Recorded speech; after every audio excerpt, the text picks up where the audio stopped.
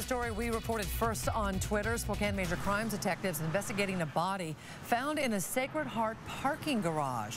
That body found by someone leaving the garage in the Lower South Hill just before 6 o'clock this evening. KXLY4's Grace Ditzler following the developing story. And Grace, what's the latest on the investigation?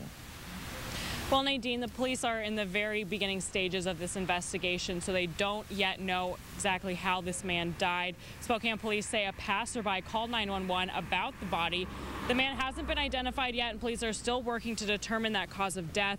Major crimes detectives were on scene this evening, which Spokane police say is typical of all death investigations.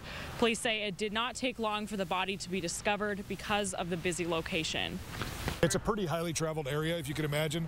It probably happened pretty quick. Like I said, it was a shift change, so I'm sure there was a lot of movement in and out of the structure. So time's probably pretty limited.